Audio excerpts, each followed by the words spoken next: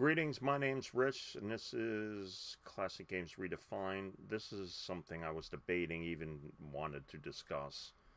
But seeing the way the discussion went in my video I put up regarding Elite and the concerns they had about Elite, what I want to do is I want to discuss the trends of what's happening with Xbox and Microsoft regarding Windows, particularly this here.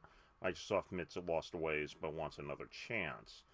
There's one of two possible ways to go across, and I'm going to ask you to give your thoughts on this. And I have a feeling it depends on whether you're optimistic or pessimistic. If you've been paying attention, Microsoft decided with Windows to make it Windows everywhere.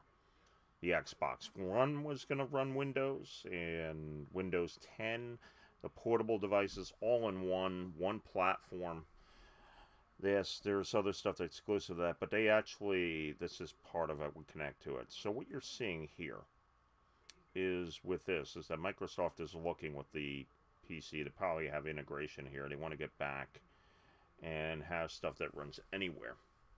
This could mean one of two things, and I consider, the reason why I'm doing this video is that those were concerned about Elite and where it's going because of the Microsoft announcement, which is not what I expected. I thought people would be interested in discussing about it being first, but no. People I got comments were about is that fans of Elite end up posting comments, and I do thank you guys for doing it, just to show me a different angle.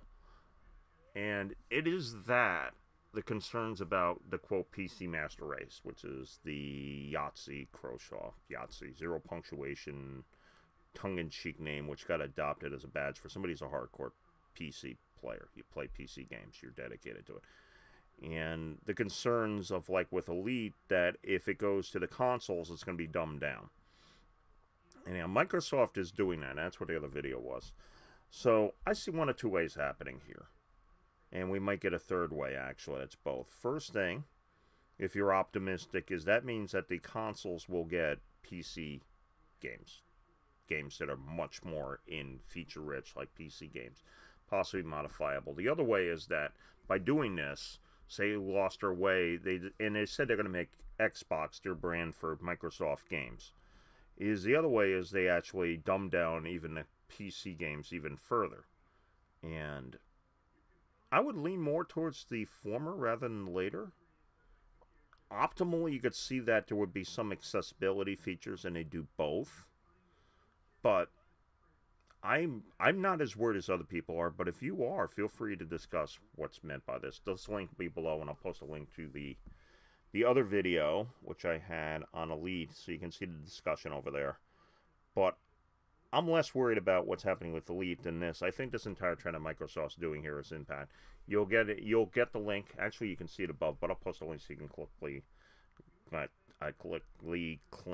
you can directly click on it, that link.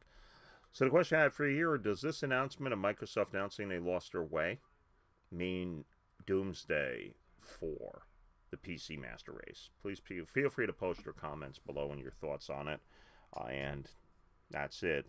A little bit out of scope of what we're trying to do here, but classic PC games would fit here. And my interest from a game design perspective here, for this channel and also game design, what I want to see is that you keep the best of the old, you polish it up, you make it accessible, you do this, but you allow the challenge to still be there, and people who are old can get used to it. Updating the graphics, everything is a good thing. So anyhow, it's an article that came yesterday. So anyhow, you know what? We're about done here. Please feel free to post your comments below.